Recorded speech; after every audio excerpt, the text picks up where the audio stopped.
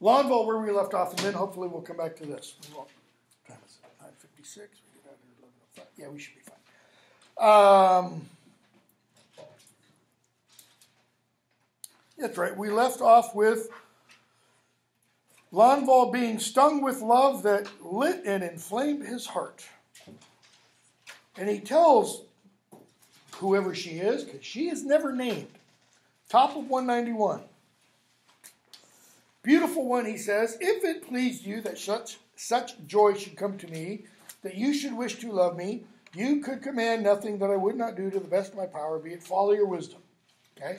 That's completely within that courtly love tradition that we talked about. In that courtly love tradition, a lady of a castle, per se, would say to 1 or 2 or 3, or if you're Guinevere, 10 or 20 or 30, knights, do X, Y, Z for me and you will have my love. That's where we get this popular conception notion that medieval knights were going off into the woods to fight ogres, slay dragons, kill monsters to win their fair love. Yeah, where their fair love was usually not that fair. If you think of fair as morality. Anyways, so what has he just said? Say anything, I'll do anything. Give me a command, I'll do it. Be it folly, foolishness, or wisdom. I will do what you command. For you, I will give up everyone. Oh, no, he's got it bad. I mean, he's got this whole love sickness thing bad. I never wish to part from you. This is what I most desire. She likes this. How do I know? Line 133. She grants him her love and her body. Aren't they the same? No. Love is where? Her body's sex. Love is immaterial. Love is not sex. Love is companionship. Love is, mutual, I don't know what you want to call it, adoration. Love is spiritual. Okay? So he gets the whole package, so to speak. Now Lanval is on the right path. In other words, Lanval's got it made. Because keep in mind, what are the guys at Camelot, back at Carlisle? What are they getting? Land and women. Land and women. He's got the women part. Woman. What about the land? None of it. Well, we'll see. She gave him still one more gift. He will never again want for anything, but that he will have as much of it as he likes. Let him give and spend generously. She will provide him with enough. He has the ATM that doesn't run empty. So, what were we told at the beginning of the poem about Lanval? He's a prince, isn't he? King's son. He's living in a foreign land. That is, Arthur is not his father. His father is the king of a foreign land. He's generous. He's generous to the extent of now he's poor because Arthur isn't giving him anything. Now he's told, give freely. And you will what? Never want. You will receive even more. There's a kind of a Christian idea in here of giving and receiving. Lanval is very well situated. In other words, now he has it made. The more richly he spends, the more gold and silver he will have. And she says, but there's strings attached, right? Remember one of those laws that we talked about in the courtly love tradition I put up on the screen? There were like 30 rules or 33 rules. One of those rules is what? It's what other people. Exactly right. You have to keep your love affair secret. You can't blurt it out. Okay? Doesn't go on Twitter, doesn't go on social media, doesn't get spread to the other knights, in the quote-unquote night locker room. She says, now I warn you, I command and beg you, tell no one about this. I will tell you the whole truth. You would lose me forever if this love were known. You could never see me again or have possession of my body. She understands rhetoric, save the most important thing for the end. Okay? He replies, don't worry about that, sister. Well, not sister, but he's not Oedipus, but he says he'll hold her these commands. He lay down beside her on the bed. Now Lanval is well lodged. You could go all Freudian with that probably, but I wouldn't take that too far. He stays there until the evening. When did he go out? In the morning. So assuming he rides for an hour, goes off into the woods, 11 o'clock in the morning, the two women, it's like as soon as he lays down, puts his back against the tree, there come these two women. And he gets taken to their tent. So now he's lying with this woman, if she is a real woman and not something else, till late afternoon. And he would have stayed longer if he could, and his beloved had consented. But she says, get up, time for you to go. You go on, I will remain. One thing I will tell you. When you want to talk with me, there's no place you can think of where one could have his beloved without reproach or base behavior, that I will not be with you at once to do all your will. No man but you will see me or hear my words. So, if you ever want me, there's a song like James Taylor, Bill Withers, something, late 60s, early 70s, what? Carole King, I'll be there. If you want me, just call out my name. It is James Taylor, it's a Carole King song. And I'll be there. And he's delighted by this. He kisses her, gets up. The maidens cover him with rich clothes. They take him back to his horse after he washes his hands. He's served very courteously. There is an excellent extra dish, notice, that greatly pleased the knight. What was that excellent dish?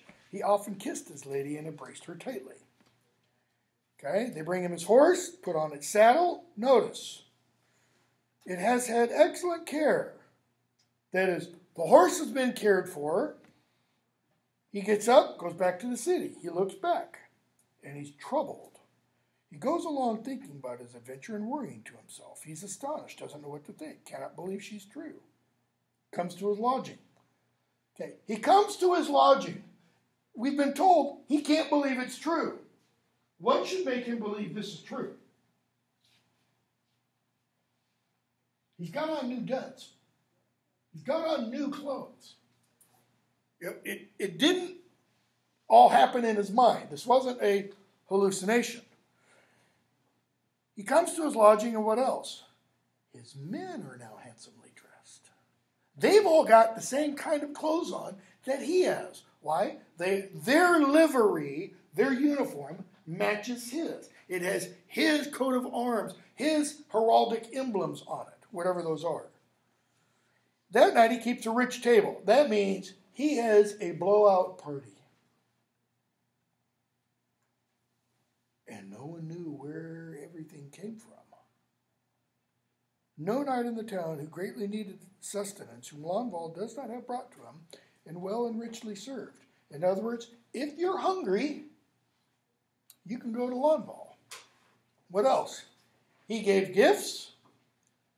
He ransomed prisoners. He clothed minstrels. That could mean that he employed minstrels, but the word for minstrel there could also imply the poor. Okay? Because the poor would sometimes sing for their food, like we have today. Lanval did great honor. There was no stranger or dear friend to whom Lanval would not give.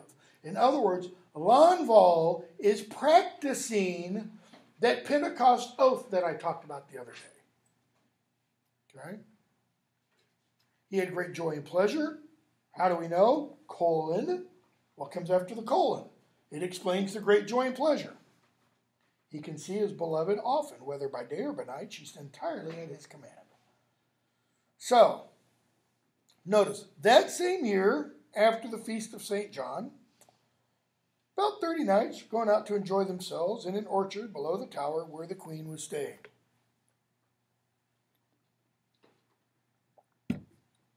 What does that really mean? What are these 30 knights doing? Rosalie, you've got a grin on your face. What are they doing? They're showing off. They're trying to draw the attention of the queen and her ladies. Okay? At least I think so. They're going out to enjoy themselves. Gawain is with them, and his cousin, the handsome Yvain. Gawain or Gawain, depending on how you pronounce the second syllable. The noble, the worthy, who made himself so beloved by everyone, said, "By God, my lords, we do wrong." Why? Because we haven't brought Lanval. So these 30 knights, they're out there having fun, and Sir Gawain thinks of Lanval, who is so generous and courteous, and whose father is a rich king. Oh, so they think it's coming from his father. Could be. So what do? They go back to Lanval's place.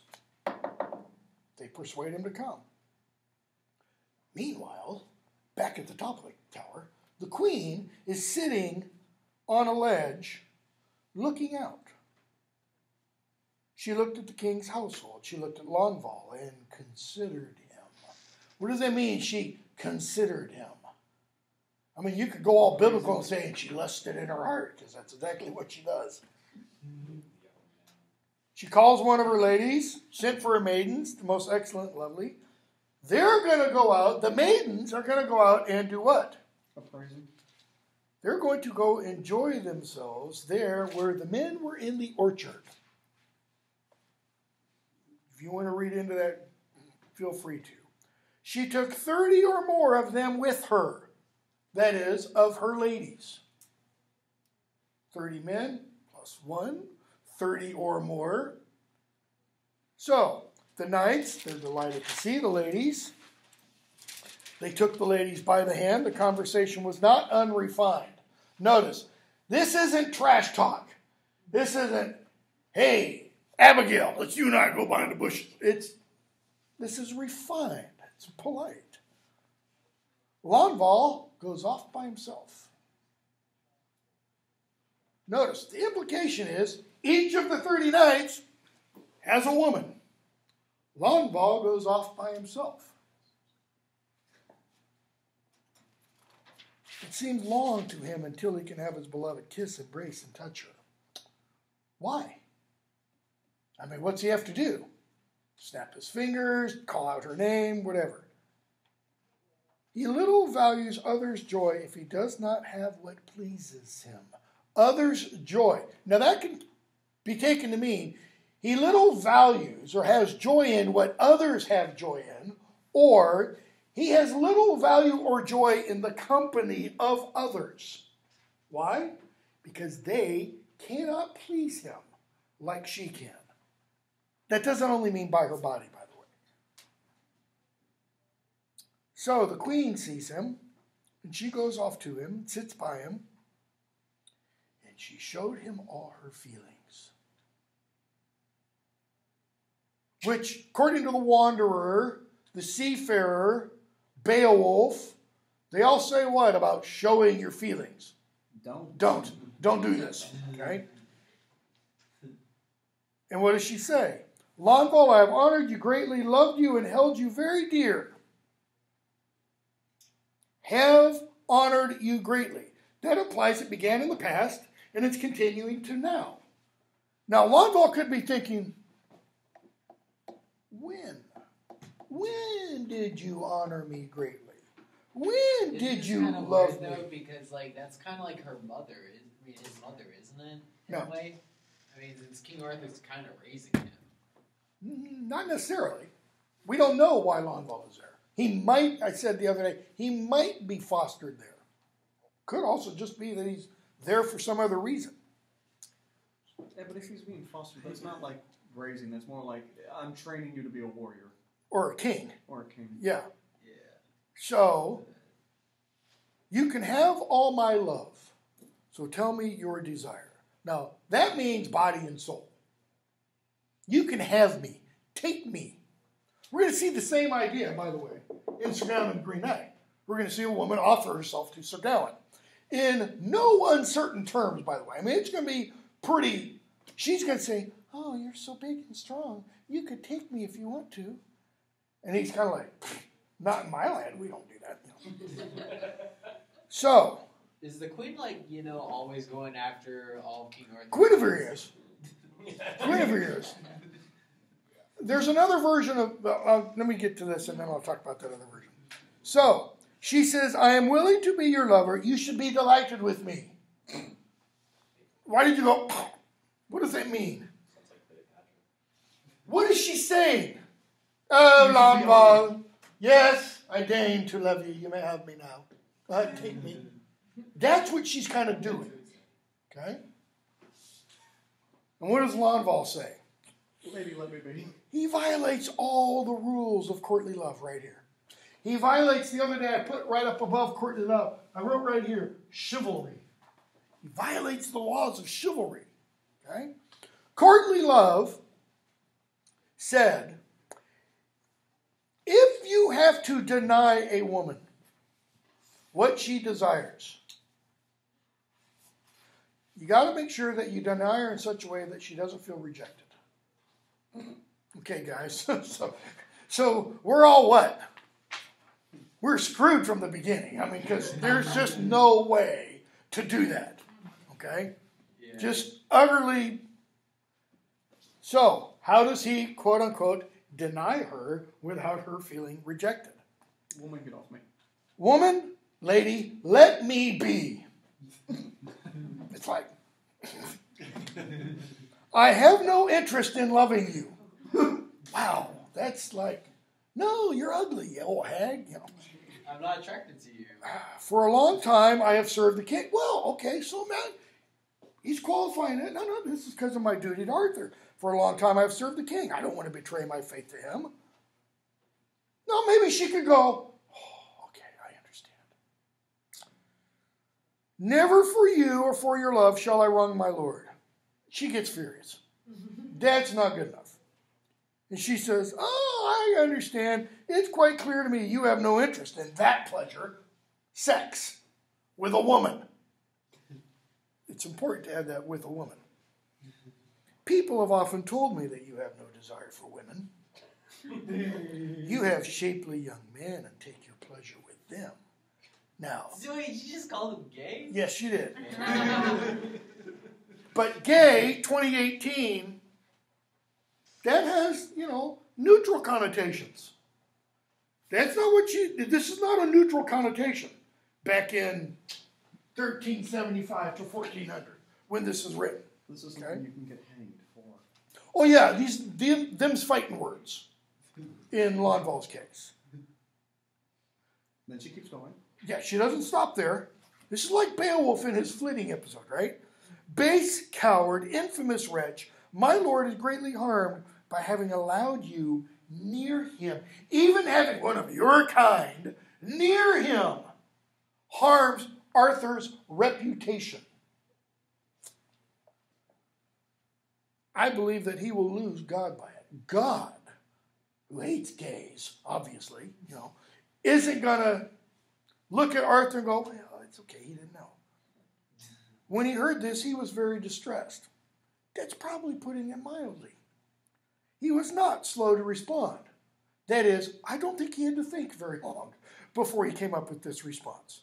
Out of anger, he said something that he would often regret. Now, what is the poet, Marie de France, doing with that little 2 lines? He will always regret it. Okay, what else? Don't speak out of anger. I think that's the poet getting in a little bit of advice. Don't speak out of anger. Okay? And he says, I know nothing about that line of work. In other words, how dare you? But he doesn't stop. This is why he regrets it. But I love and am the beloved of one who should be valued more highly than all the women I know. The one I love is valued more than all the women I know. Well, who does obviously all the women I know include? Including the one sitting right in front of me telling me that she wants me. And notice, he doesn't stop. Floodgates open. I'll tell you one thing, know it well and openly. any one of those who serve her, even the poorest maid, is worth more than you, lady queen, in body, face, and beauty, in manners and goodness. Okay, even the poorest maid implies, what's the poorest maid's job in a castle, in a king's house? Who would have the worst job? The shoveler. Chambermaid. The one who comes in the morning, pulls the bedpan out from under the bed, and empties it. That person. Or maybe the scullery maid, the one washing dishes in the kitchen. He says, the least of her maids is better than you. How? Body. They've got greater bodies than you do. Face. You're a hag compared to them. And beauty. Manners. How dare you come up and say such things about me. And goodness. Wholesomeness. Okay? So let me pause here and tell you a little bit about Guinevere. There's another version of this story called Sir Lanval. Laun. F-A. Might have two L's. And in this one, I got to put this cap on.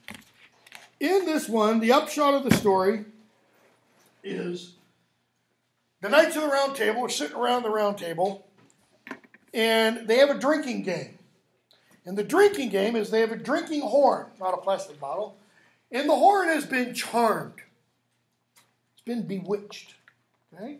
So that whoever drinks out of that horn, if his beloved is false to him, he will spill a little. Okay? And depending upon how false the beloved is, he might spill a lot. And so part of what goes on in the thing is the thing comes around the table and the guy's going, oh, well, my wife, Lisa, no, she would never. And they drink and, a little bit dribbles down the chin. It's like, oh, okay, so she's cheated on me once. It goes around and it comes to Arthur. Yeah. He doesn't even get the damn horn to his lips. And water, whatever is in it is spewing out like a fire hose. What's this tell us about Guinevere?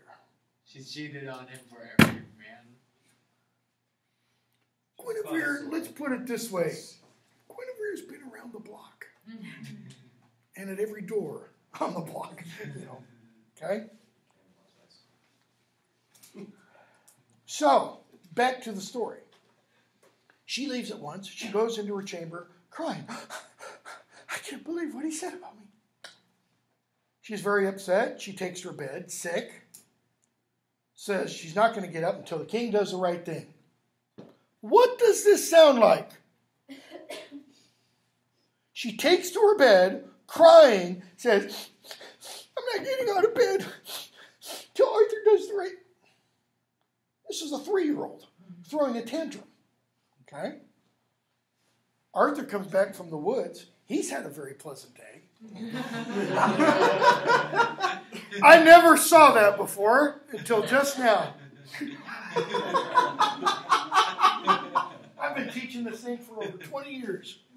That line never hit me. So Arthur's beginning to get up with the fairy queen as well. No, I was just like, I haven't had to deal with my wife all day. Well, that's usually, he's been off hunting, doing that kind of thing. But I kind of now wonder, what's Arthur been doing off in the woods? Because usually in medieval literature, a knight rides out to the woods, especially if he's by himself. Fairies come and abduct him. And in the vast majority of medieval literature that deals with the fairies, when the fairies abduct you, it's for one thing. It's sex. You become a sex slave. I mean, we think sex trafficking is a modern. No. Okay? And we have stories of people who come back from the fairy realm. And they're just kind of, like stoned. Buzzed out of their minds for the rest of their lives. Little example, Keats. La Belle Dame Sans Merci.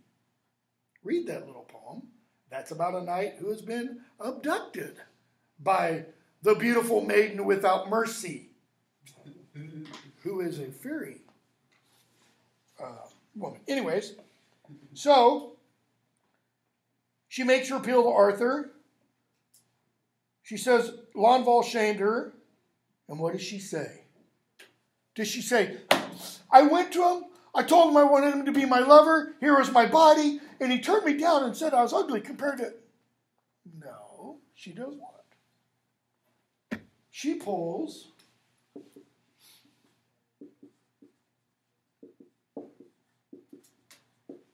a Potiphar's wife on him. Anybody know who Potiphar is? Joseph's master. That's right. Joseph, Old Testament story, Genesis. Joseph, after he's sold into slavery by his brothers, is taken to Egypt, rises to a position of power in the guy who bought him's house, Potiphar's house. And one day, while Potiphar is off in the woods, his wife says, Joseph, you can have me. He's like, no. He runs away. She pulls her cloak off, calls her guards and said, oh, he tried to rape me. Joseph gets thrown in prison. And then that later stuff happens where he resolves the dreams and such. So, king got extremely angry, swore his oath. If Lanval cannot defend himself in court, he will have him burnt or hanged. Notice, it's not where Arthur's just going to go off and kill him. You got to hear what the knights judge. So, they get Lanval, who has sorrow and trouble enough. Notice, he has sorrow and trouble enough before the three knights go and get him. Why? He blurted out the secret. Hey, baby, where are you? He's snapping his fingers, and she's not coming. Because it was quite evident to him he had lost his beloved. Okay? So, we get several lines about how pitiful he is. He laments and sighs. He curses his heart in his mouth. Cannot cry out or wail. Alas, 3:51. What will he do? So, the men come. He's taken to the king.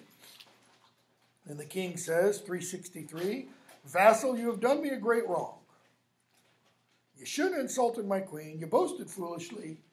So, how can he resolve the issue to the king's satisfaction? Not the queen's, the king's. What's he told to do? What must every prosecutor do in a court of law in order to get a conviction? Present the evidence. What's the evidence in this case? Produce the body. We need to see her. That is, it'll be myself, the king, and the knights of the round table. We'll determine. And is it just his lover? Or could he say, we want to see her lowest, poorest, slimiest, ugliest maid. And if she outdoes, Guinevere, then okay. Lanval denies the dishonor.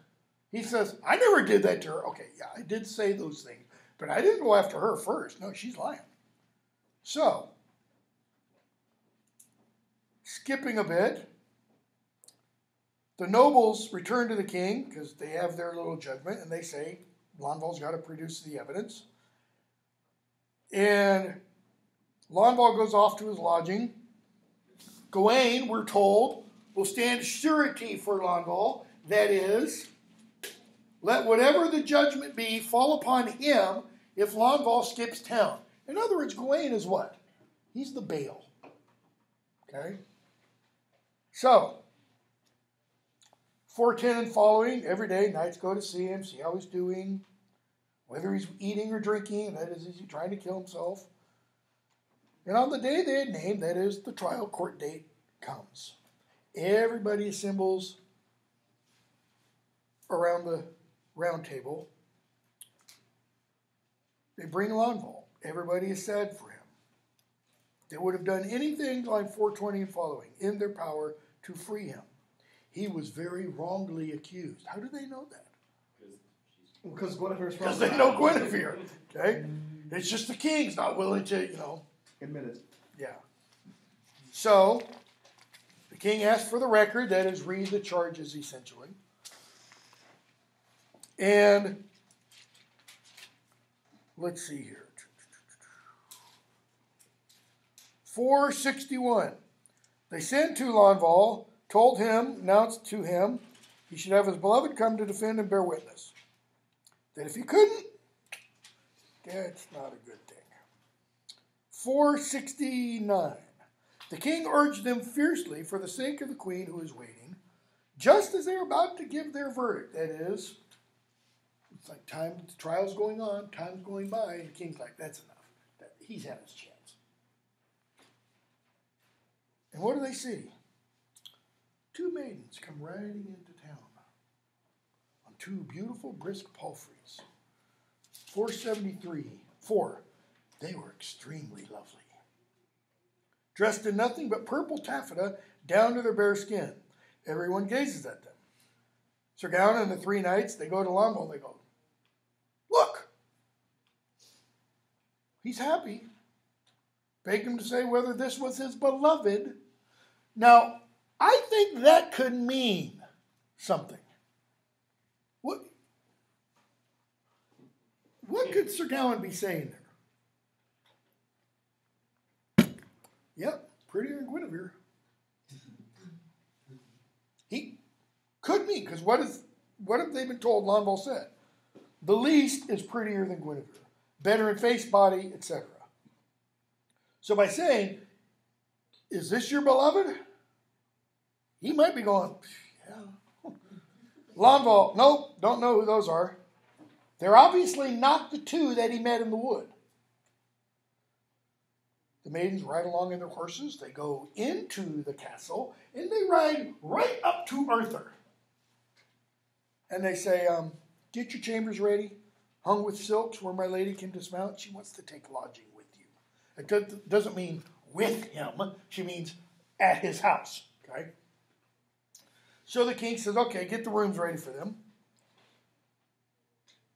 And the knights go, oh, we forgot what we were talking about because these two knockout gorgeous women just came in.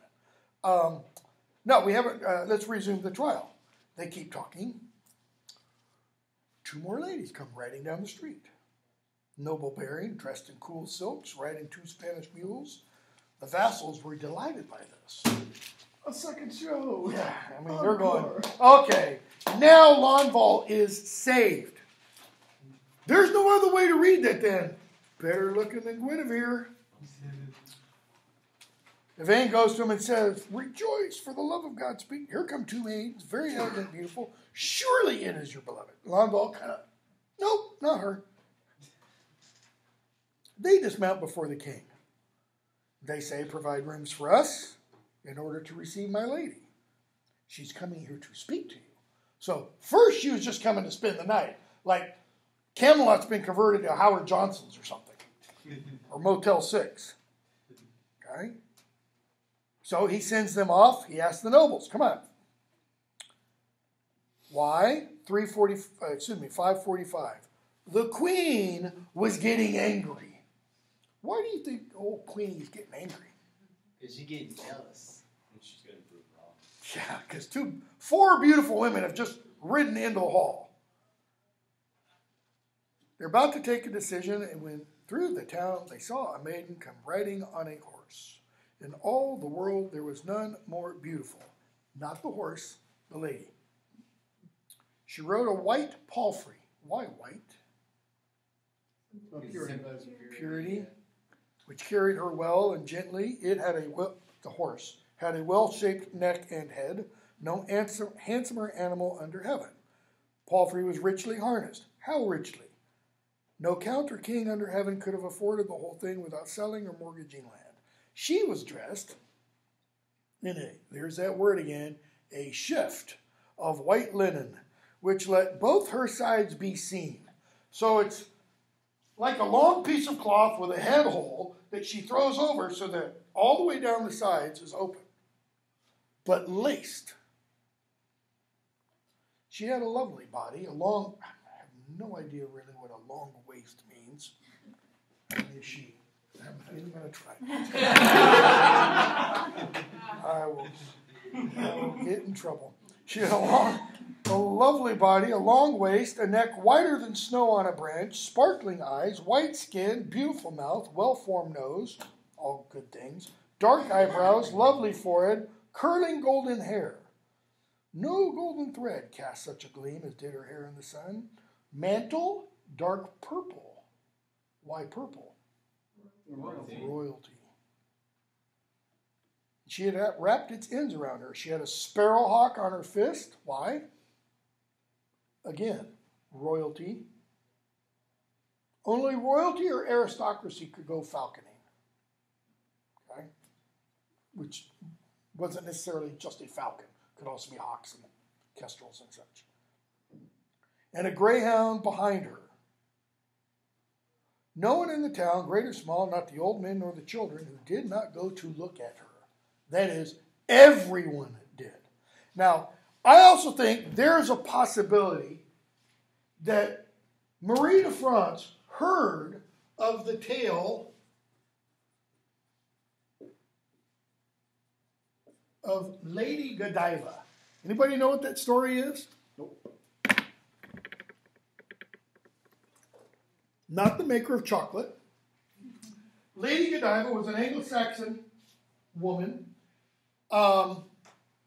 At the same time, and if I remember correctly, in the same town as Leverich, Bishop of Exeter, the guy who owned the Exeter manuscript. Okay? And the myth is, the story is, I can't remember what caused this to happen, but she swore an oath, and to fulfill her oath, not because she lost it, she rode into town totally nude. Oh, yeah. And the people, because of their respect for her, rather than everybody running out to see her, everybody turned away. Okay? Because they didn't want to see her exposed. And I kind of think Marie de France heard a version of that, and she inverts it for this purpose. The judges who saw her considered it a great marvel. It what? This beautiful woman riding in on the horse. As they saw her pass, there was no joking about her beauty. She came along quite slowly. That is, she comes along, her horse is just very slowly ambling, and it's almost like as if she's standing on a lazy Susan on the back of the horse, just, you know. All right, all eyes here. Hey, everybody. Are we good here? And she comes up and she speaks to, the men come to Lanval and they say, here comes one who is not tawny nor dark. She's the loveliest in the world of all the women who live.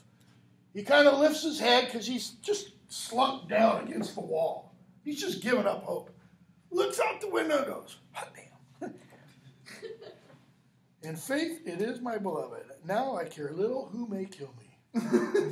You want to kill me? Go ahead, kill me. Why? You saw her again.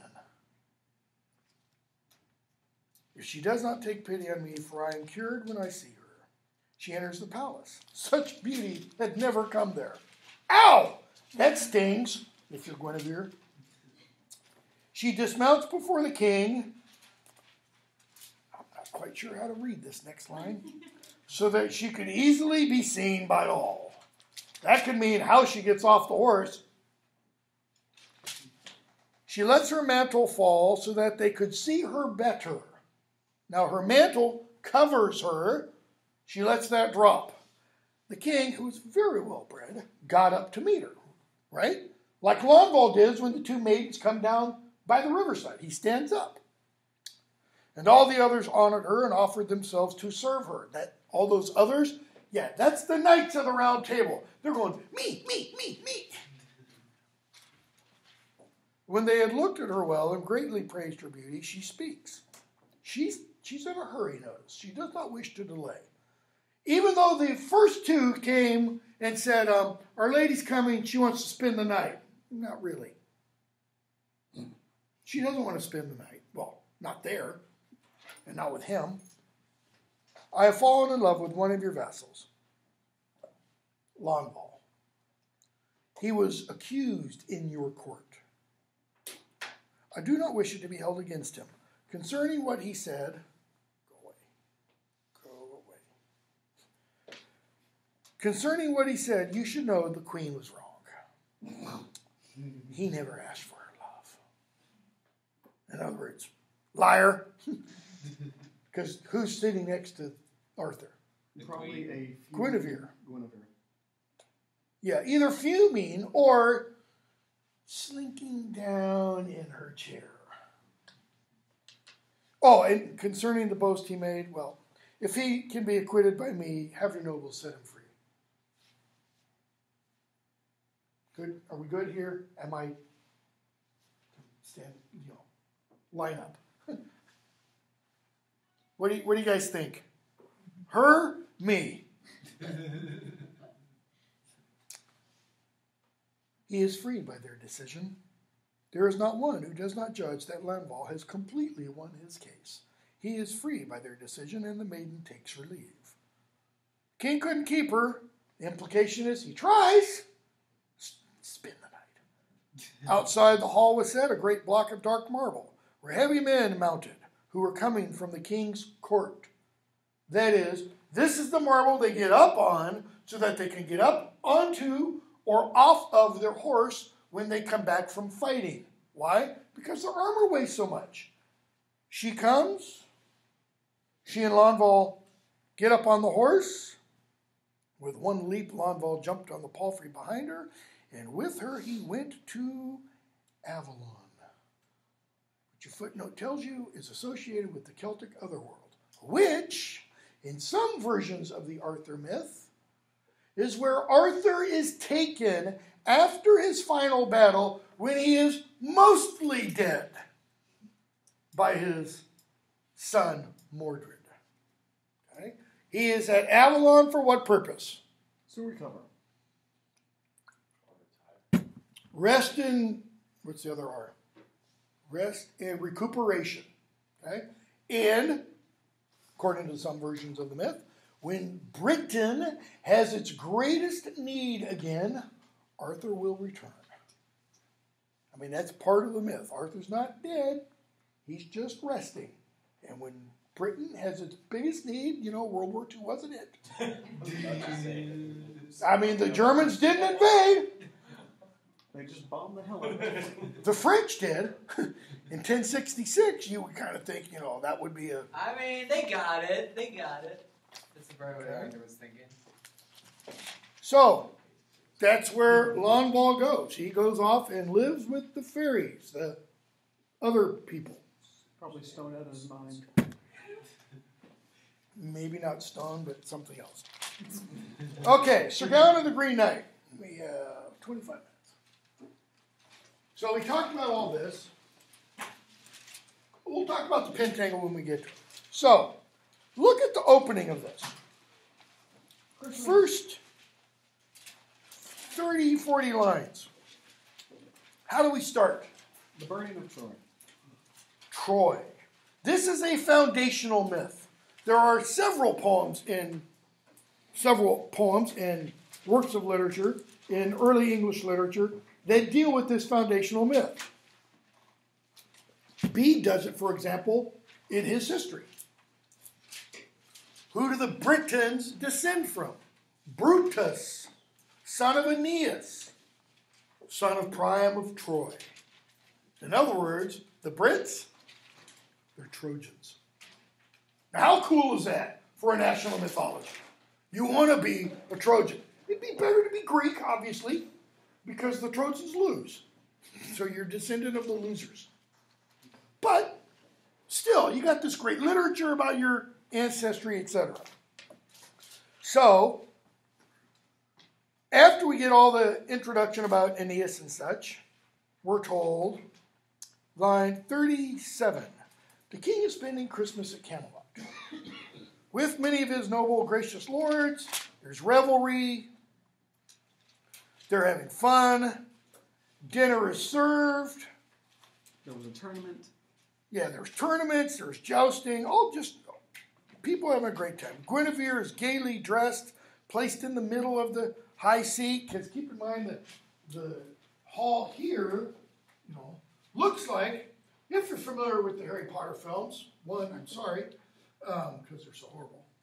But, you know, you've got tables like this, and then you have the dais, or what is called a high table, up here. Okay? The king is sitting here, and the queen's probably off to his right, and then there's others, Sir Gawain and all these others up here. And down here is where all the Slav knights are eating. This is on a hall thing. Might be that they're all sitting at a round table, though. Okay? So, we're told... Way less seats that way, though. Pardon? You have way less seats that way, though. Yeah, but the round table seats 100. The round table was big. Go to Winchester, England, today. Go to the Great Hall, which survives from the Middle Ages. Look at the wonderful architecture of it, hand-hewn beams and all that. And then look at the big old table up on the wall in the back. This sucker's like 50 feet in diameter. I mean, it is huge. And it's got 100 seats. And at the top is the image of Arthur. The table, the wooden table itself, dates from the late Middle Ages. I don't remember exact years, like 1350 or later. Okay? The image of King Arthur, however, was painted in the early 16th century. Because the original King Arthur that was on there got a touch-up, got repainted. Anybody know who Arthur was made to look like in the early 16th century? Henry VIII. That's pretty good. You put your face as Arthur. One of either Charles's or Will's, Prince William's, middle names, because he's got like 5, is Arthur. I mean, you kind of keep that mythology going back. So anyways, they're sitting there, and we're told, line 85, Arthur wouldn't eat until everyone was served. It's kind of the opposite of what happens. Well, yeah. He was so lively in his youth, a little boyish. What else? So he wouldn't eat until everyone was served. He would never eat, 91, on such a special day, also, until he'd been told a curious tale about some perilous thing, of some great wonder that he could believe. Or, we're told, unless some marvel happens. So he doesn't eat until everybody is served. Why? It's manners. It's courtesy. Host eats first. Host takes the first bite. He won't eat until everybody is served. Now, does that mean he gets his food first? Because if it does, his is cold by the time everybody else is served. Okay? Or he also won't eat until he hears a wonderful story, a story of some marvel, or sees something. So what happens? Everybody's sitting there, and we're told, we get lots of descriptions, right? Descriptions of their clothing, descriptions of the interior of the hall, and in rides a man. Completely green. Line 136. There bursts in the hall door a terrible figure in his stature, the very tallest on earth, from the waist to the neck, so thick set and square, his loins and his limbs so massive and long, half a giant. In green, head to toe. All arrayed in green, his hair is green, his beard is green, his horse is green. Everything on his horse is green. Okay? 179. Most attractive was this man attired in green, that is, other than green. Hair of his head matching his horse, fine outspreading locks cover his shoulder, great beard hangs down over his chest like a bush. He's got one of these big spade beards, you know. We get a description of the horse's trappings and all this kind of stuff. And what does the knight do? Let's play a game. 224. Still on his horse, he rides up to the dais. I'm going to pretend Connor's Arthur. And he looks him in the face and says, where is the governor of this assembly? And then he looks to the people beside, and then he looks around to everybody else. Glad should I be to clap eyes on the man and exchange with him a few words. Now, it's not aware, or it's not evident to us, but in the Middle Ages, this would have taken to be a slam. This is a slap across Arthur's face. Because traditionally in medieval literature, or Middle English literature, it's clear that the king is the king. That is, there are things about the king that immediately make you go, not king. Where you just can't make a mistake about it. And he looks him in the face and goes, who's the king? Okay, them's fighting words. He looks down at the knights, he rides up and down, waiting to see who had the most renown. And there's just silence. People are surprised. And we're told, so the folk there, 240, judged it phantasm or magic. That is, that he's all green and such. For this reason, many noble knights feared to answer. They're like, ooh, maybe there's something, wrong, demonic like going on here. Then Arthur says, oh, you're welcome to this place. 252. I am master of this house. My name is Arthur. That would be me. I'm the king. And says, take a seat. Spend some time. And what you have come for, we shall learn later. That is, sit down. Rest yourself. And the knight says, no, by heaven and him who sits there. By heaven and him who sits there is what? By God and Jesus. Yeah. What else is it? That's an oath. He's just sworn an oath. To spend time in this house was not the cause of my coming. By God in heaven, I didn't come here to sit down. Nope. Here's where I came. Your name, sir, is so highly regarded. Your city and your warriors reputed the best. Dauntless in armor, horseback or field, the most valiant, excellent of all living men. Da-da-da-da. And courtesy is here displayed, as I have heard tell. So, your name, highly regarded. Your men, reputed. Courtesy here, as I have heard tell. 3 phrases that imply, I've heard good things about you. That he's there for what? A challenge? You may be assured by this branch that I carry, that I approach you in peace, seeking no battle. Is he carrying an olive branch? Because that's what we associate with peace. Or he's carrying like a tree branch. He's carrying a holly branch. Okay? For had I traveled in fighting dress. So he says what? I'm here in peace. I don't want to fight. If I wanted to fight. Had I traveled in fighting dress, or warlike manner, I have a hauberk at home, a helmet too, shield, keen spear, shining bright, other weapons. Now, I don't seek any combat. I'm not dressed for that. But if you are as courageous as everyone says, most important word there? But? No. If. What's he implying? You're not. I've heard your reputation, but reputations can be misleading, manufactured. You will graciously grant the game that I asked for by right. Game. Okay? I should put that in parentheses. Why? Because beheading's not often thought of as a game, right? Well, no, it's a game to him because Why else? He's a human. Okay. He's not a human. The challenge isn't clear. The challenge isn't one of you gets to behead me and then I get to behead you back.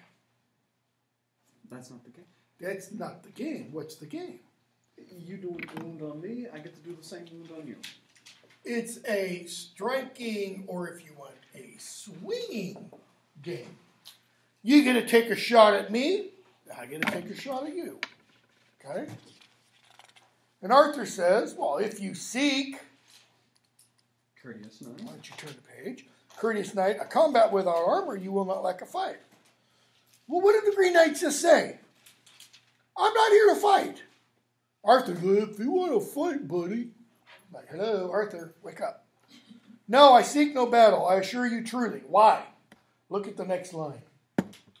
If they weren't offended before, they're offended after this. Those about me in this hall are but beardless children. You're a bunch of prepubescent boys compared to me. Who's that include? Arthur. Arthur. Okay, leave Arthur alone for a moment. Lancelot, Guinevere, well, maybe. Lancelot, Gawain, those two are like 1 and 2 in the most renowned knights in the world. Undefeated. Galahad, Bors, Yvain, Agravain, Bedivere, Braves and Robin, right. Percival, Yeah. Tristan, Lanval. I mean, the list goes on and on. He says, you're a bunch of panty wastes. If I were locked in my armor on a great horse, no one here could match me with their feeble powers. Ooh, Gawain, I shiver. That's what he's kind of saying. Okay? Therefore, no. A Christmas game. Right? It's Christmas time. Should be a time of what? Merriment. Revelry. Merriment. See, in the United States, we do it all wrong. We have Christmas. Everything leads up to Christmas, and then what is December 26th? National Depression Day. Especially if you're a little kid. Why? Presents are all open and nothing. Middle Ages, you have what? The 12 days of Christmas. It starts on Christmas, and then you have revelry for 12 days. Shakespeare writes a play, Twelfth Night. The 12th night is the conclusion. Okay? So he's saying, let's just have a game. It's like a tournament, like a jousting tournament. All right? So, a game.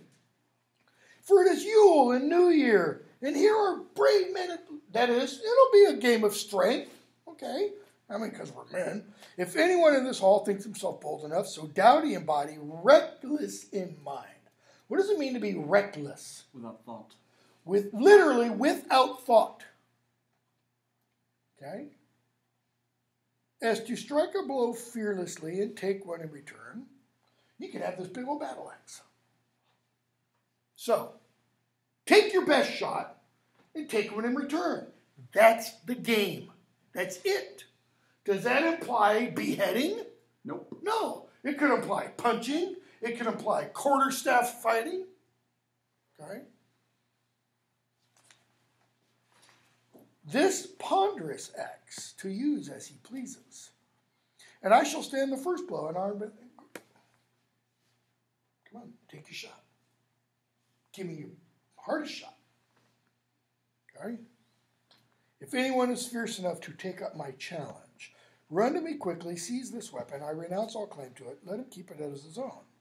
And I shall stand his blow unflinching on this floor, provided you agree that I get a deal such a one in return. But I won't do it right now. I'll give you 12 months and a day. A year and a day. In a year and a day, you got to find me and take your licking. Any takers? Anyone want to play this game with me? It's kind of like Dirty Harry. Well, punk, you think you're lucky? If he petrified them at first, even stiller were then all the courtiers in that place, the great and the small. Why? Because he's a half giant. Okay, is it because he's half giant? Is it because they're cowardly? Or is it because they're trying to work out? How does this work? I hit him really, really hard so he doesn't get up. How does he pay me back in a year and a day?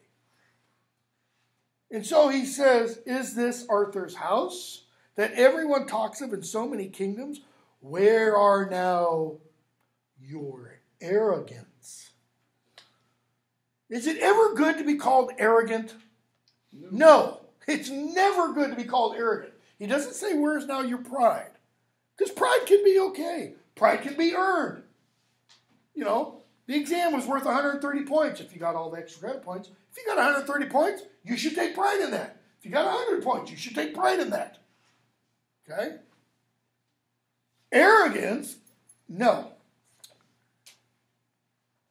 Where are now your arrogance and your victories, your fierceness and wrath and your great speeches? Now the revelry and repute of the round table are overthrown with a word. In other words, man, I've heard great stuff. That's what? Words. What are stronger than words? Actions. Actions, deeds.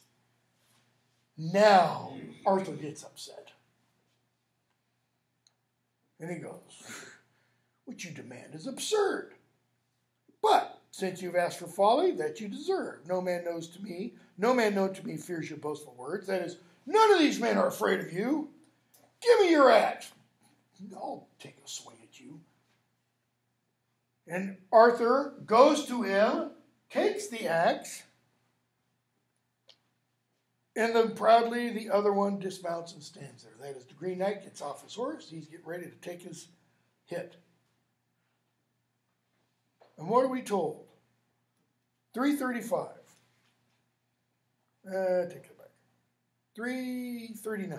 Seated by Guinevere, then bowed the good Gawain, and says, I beg you in plain words to let this task be mine. He asks Arthur. Notice, he doesn't get up. He's still seated. Why? Courtesy. He's not been told by the host, you can get up. If you would, noble lord, bid me rise from my seat and stand at your side. And I think the implication is, Arthur goes, go ahead. If without discourtesy I might leave the table, and that my liege lady were not displeased, I would offer you counsel before your royal court. For it seems to me unfitting, if the truth be admitted, when so arrogant a request is put forward in hall, even if you are desirous to undertake it yourself, while so many brave men. Arthur, you shouldn't be doing this. Why? You got all kinds of guys here who can die. Rather than you. And then what does he say? He's a lot more disposable. Aw, shucks, Uncle Artie. 354. I am the weakest of them I know. You got 100 knights. I am number 100. I'm the weakest of them. And I'm the dullest minded too. So my death would be least loss if truth should be told. In fact, the only reason I get to sit up here at the big table and not down here with the little kids' table is what? He's related. You're my uncle. Well, Uncle Artie. It's kind of what he's doing here. No virtue I know in myself, but your blood. So, let me do it. Arthur commands him to stand up and says, take care, man. And notice, Arthur gives him advice. Look at the advice. 372. Take care that you strike one blow. And if you deal it aright, truly I believe you will wait a long time for his stroke in return. Now, what's he telling him? You can kill him right there? Kill the dirty SOB for having offended us. Game still? Arthur's, he's a little angry here. So Gawain approaches the man with the axe. It says, just before I take a swing, let's go over this contract again. And the knight says, who are you? What's your name? Tell me truly so that I can believe you. And Sir Gawain says, I'm called Gawain. And whatever happens, this day next year, I'll accept from you with whatever weapon you choose. And from nobody else. He goes, oh man, I'm so glad it's you. By God, Sir Gawain, I am pleased that I shall get from your hands what I have asked for here. You fully repeated exact terms without omission, the whole thing. Okay, you have to agree. 395, seek me yourself, wherever you think I may be found. Sir Gawain, Notice, what information does he want before he takes a swing? Where do I find you? Yeah, what's your address? Where's your dwelling? I don't know where you are, where you live. Nor do I know you, nor your court, nor your name. That is, you know me, you know where I live, you know my court. Who are you again? You don't need to know all that yet. So, if I answer you truly after taking the blow, I will tell you at once my house, my home, my proper name. Then you can pay me a visit.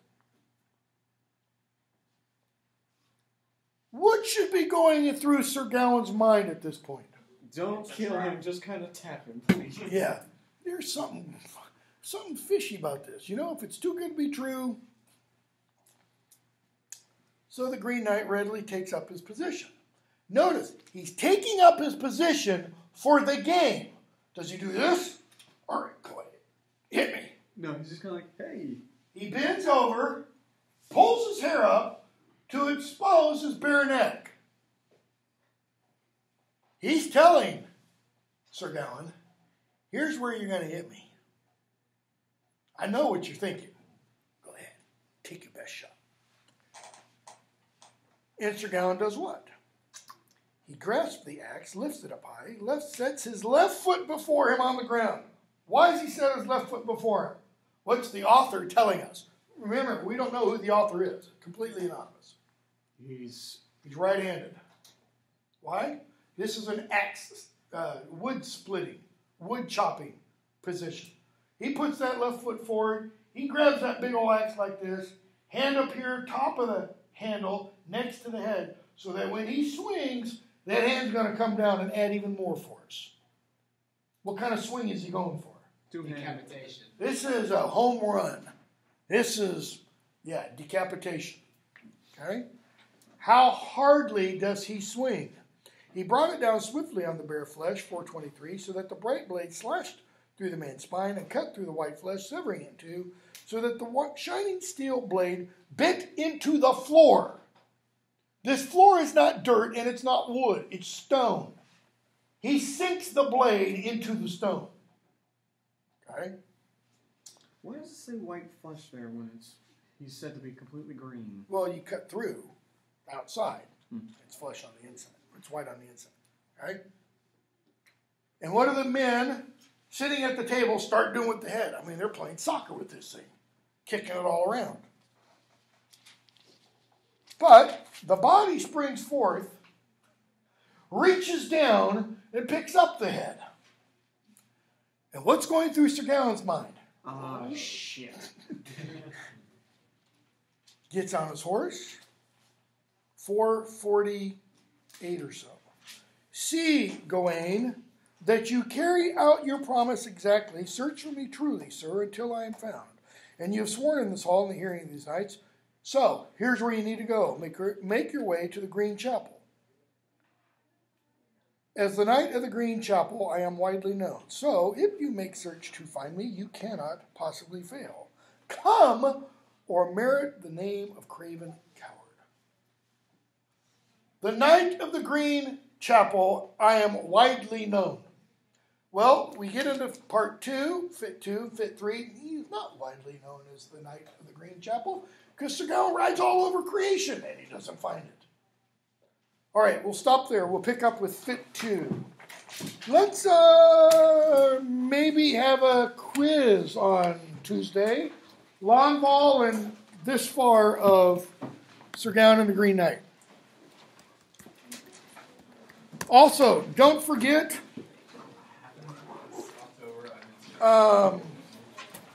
where is it?